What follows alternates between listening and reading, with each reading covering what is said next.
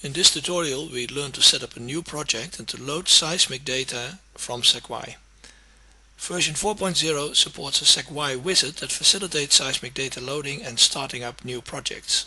To start a new project we need to set up a survey and define how seismic inline crossline numbers are tied to geographical XY coordinates.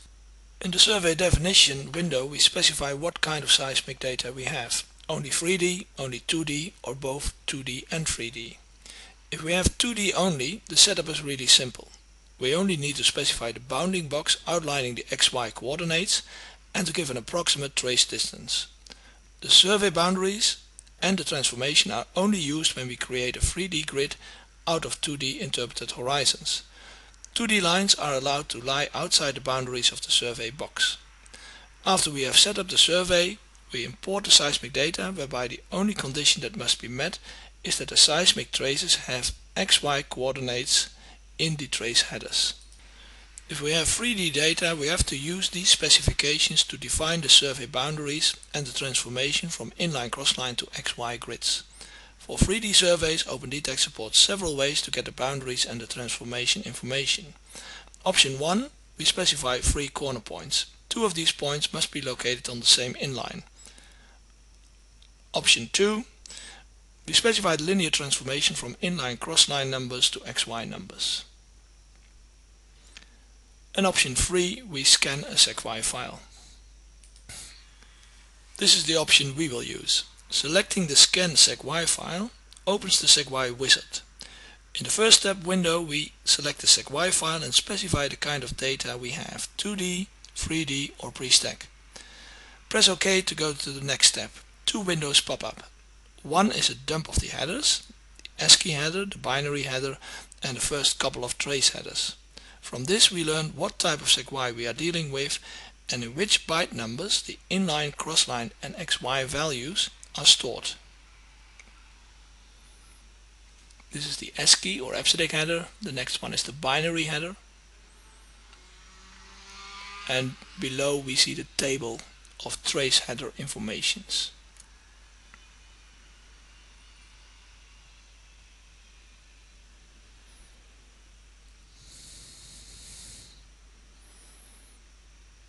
To view the data we press the Display Traces icon.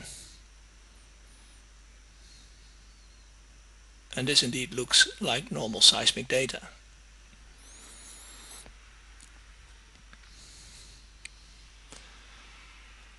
The second window determines the revision.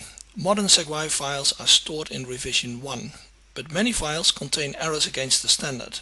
If we are not 100% sure that it is indeed compliant to revision 1, we can toggle this option so that we can overrule some information. We press OK and OpendTect scans the entire file and generates a report for QC purposes.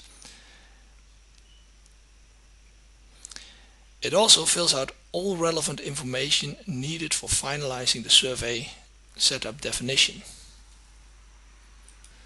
To get back to the survey definition window we press OK again. Here we see a map outlining the survey boundary. When we press OK in this window, OpendTect will prompt us to load the data that was scanned. Say yes to import a SEGY file that is then stored in OpendTect's internal CBVS format.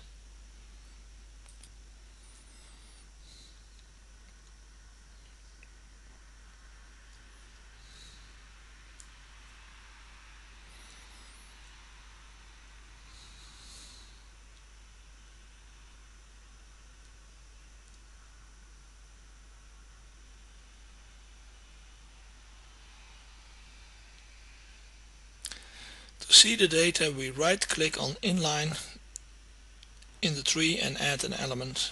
Next we right click on the element in the tree and we select the seismic data that was just imported. It is obvious that the Z-scale needs to be adjusted. We go to Menu, View, Z-scale and stretch the scale and save this as our default. If we like the color bar and the scaling, we right click on the tree to save these display settings for this particular seismic volume. Finally, we go to Manage Seismic and select this dataset as our default set. If we now display a crossline, we can select the default dataset that is popped up with the default scaling and color settings.